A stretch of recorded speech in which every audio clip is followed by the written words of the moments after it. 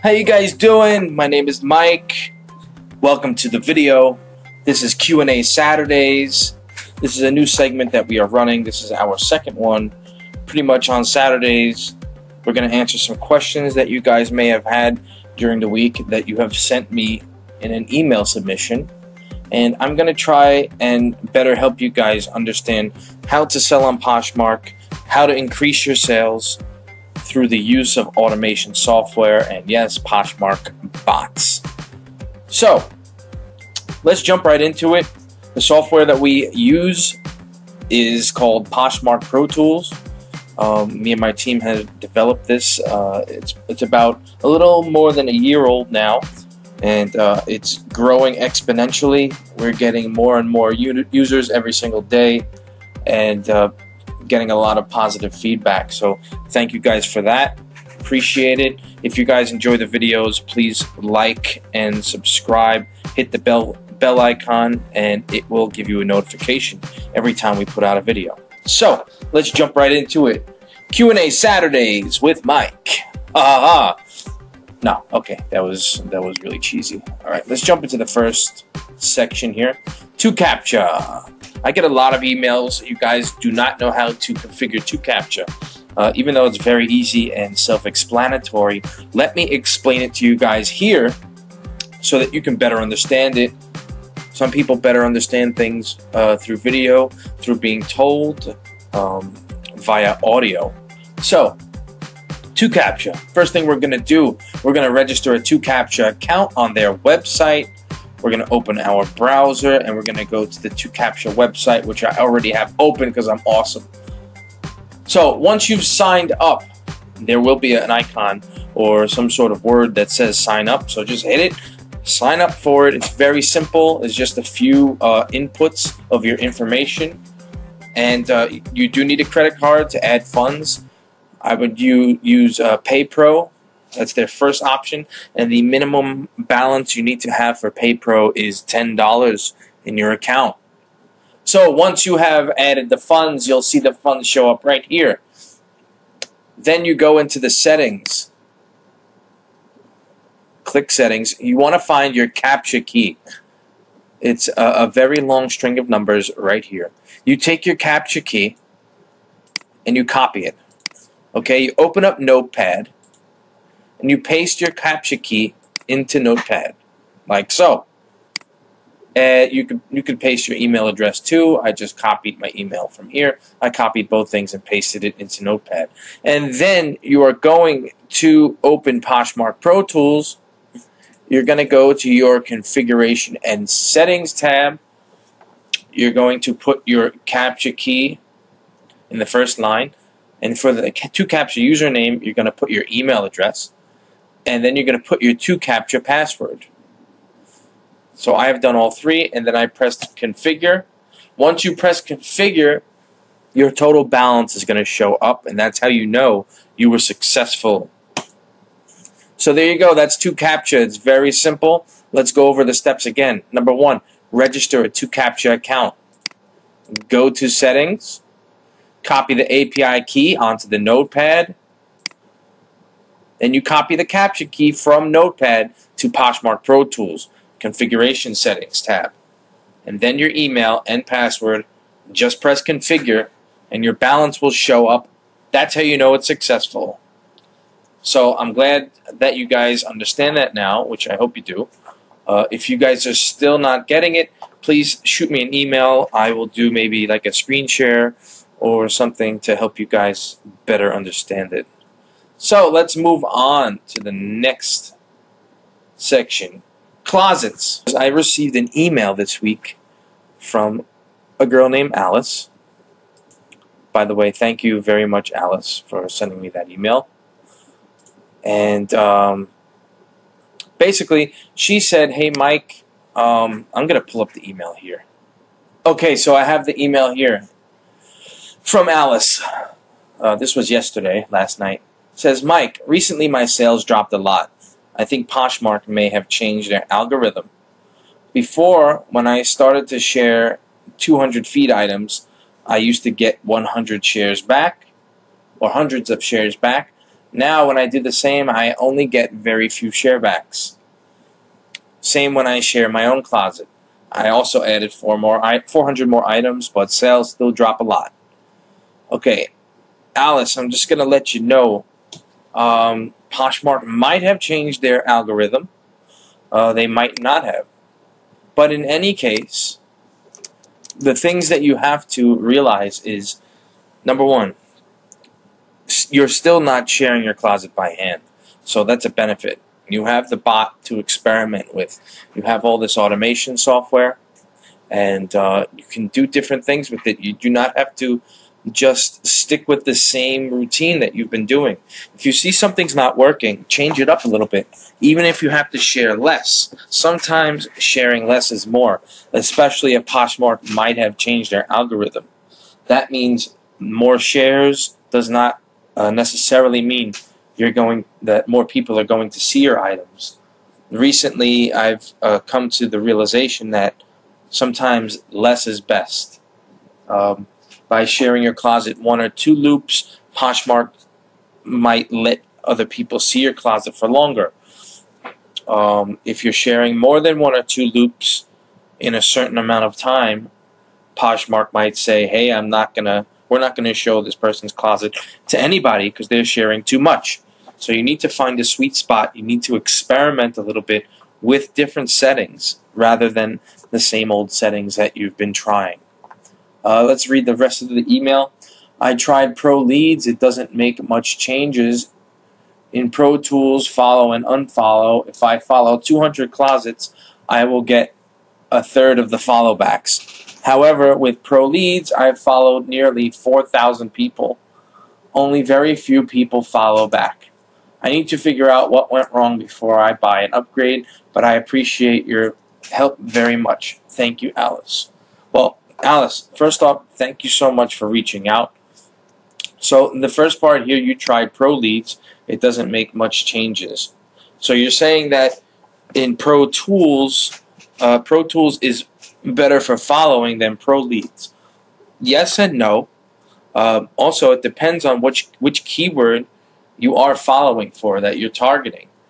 If you see a specific keyword isn't working in Poshmark Pro Leads, try a different keyword.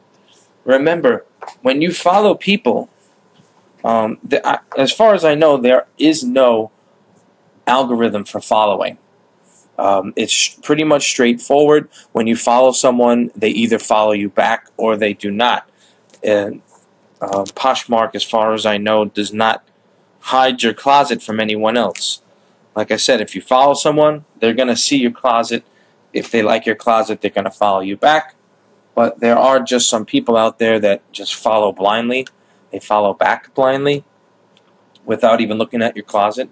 But that's, like 1/3 of the people on Poshmark will do that.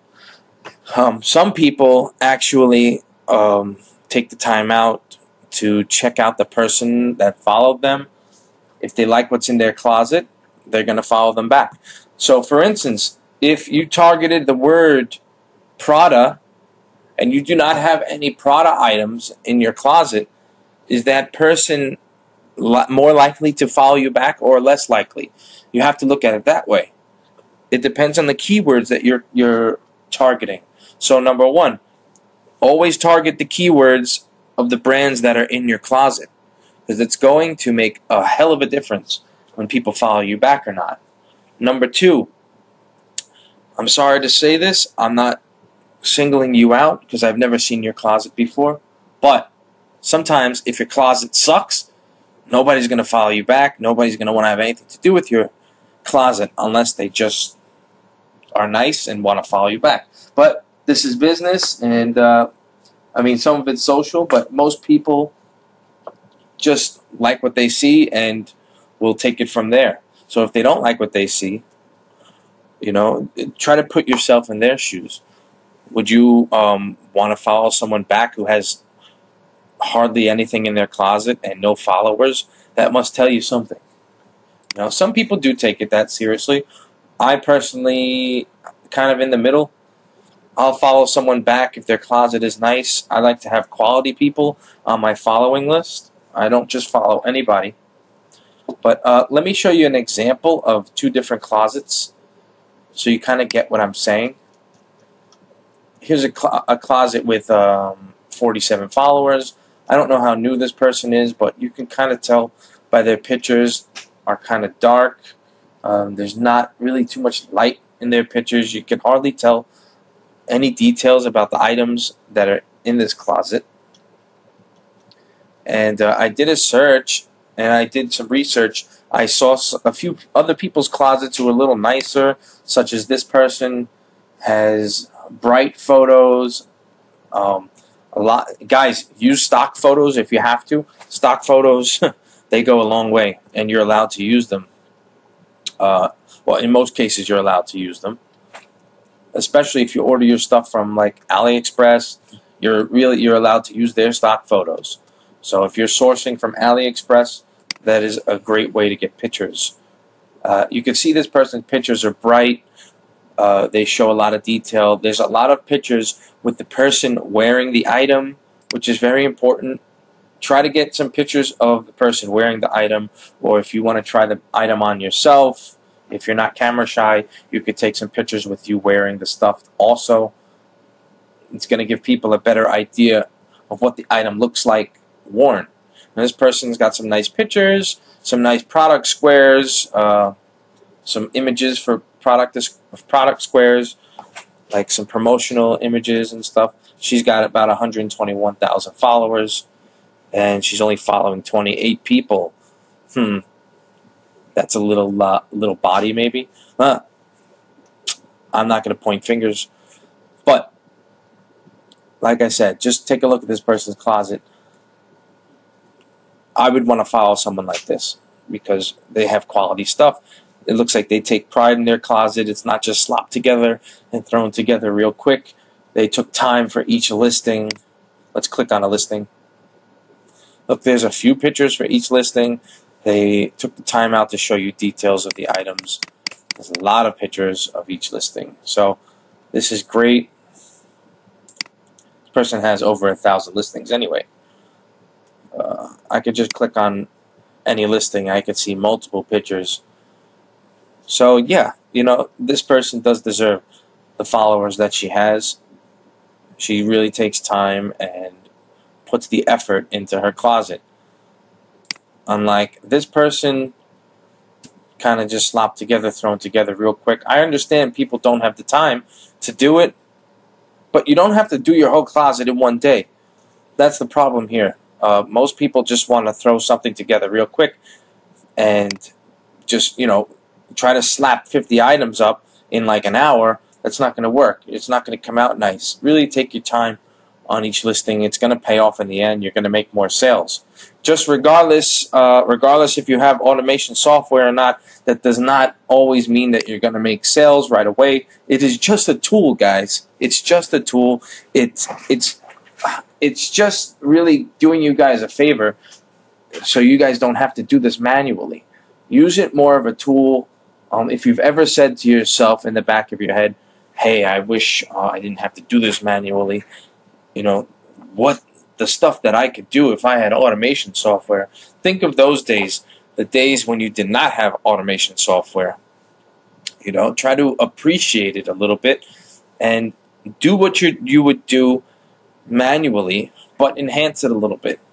You know, do it more regularly. Now that you have the software, you don't have to sit there all day and do it by hand. You can just click a few buttons and it'll start. So take advantage of that and follow the guidelines. Get a nice closet together. Take some time on your listings, one by one. Do a few listings per day.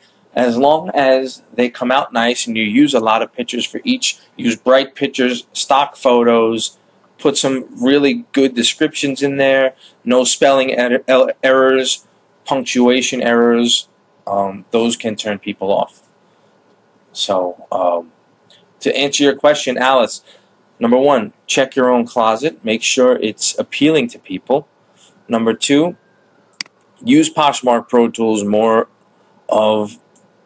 as a tool rather than a bot, rather than a magic button that you can press and get sales. Number 3, experiment with different settings. Absolutely do this. If you see that something's not working out, try it a little less, try it a little more. Try to find the sweet spot to where you're seeing it working for you. Try a different keyword. Try following less people and see if less people follow you back. If let me put it as, try following, instead of 1,000 people, try following 250 people. See how many of them follow you back. If that's working, increase it to 500 people and then 1,000. So you're not wasting your time every single time. You want to test in small increments rather than big time-wasting increments. So Alice, I hope that answers your question, and I hope that helps a few other people out here who are having the same problem. A little added bonus, I wanted to talk about those of you who run multiple instances of Poshmark Pro Tools and have multiple keys, license keys. I don't know what your setup is, but if you guys are running it on multiple computers, that can be very costly, and it's just a lot of electricity.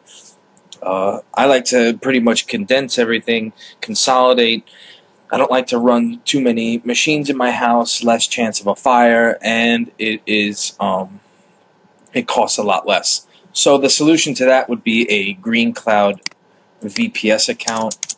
Green Cloud VPS is awesome. They have really great servers. You can get a Windows server for just $8 a month compared to what you make on Poshmark, or if you are a virtual assistant, if you share and follow for other people, this can be very cost effective because it's only $8 a month and you don't have to worry about electricity. So if you're making X amount of money every week or every month, this is only $8. So if you weigh the cost out, it's really nothing. And plus, you don't have to run multiple machines. You can just connect to different IP addresses that are set in your Windows system or your Mac system. That's the beautiful part about the VPS, is that you can run it. You can run this even if you have a Mac. You can run Poshmark Pro Tools on the VPS. All you need to do is visit the link that I'm going to put in the description and grab yourself a Green Cloud VPS account for only $8 a month. They're very reliable, very fast, and I have a few myself that I use. So that's pretty much it for Q&A Saturdays. If you guys have any other questions, please email them to me during the week. I'll be more than happy to answer them at any time in the next video. So I hope you guys have a great week, a great weekend. It's beautiful weather out. It's my wife's birthday, so we're going away. But until next time, I'll see you guys around.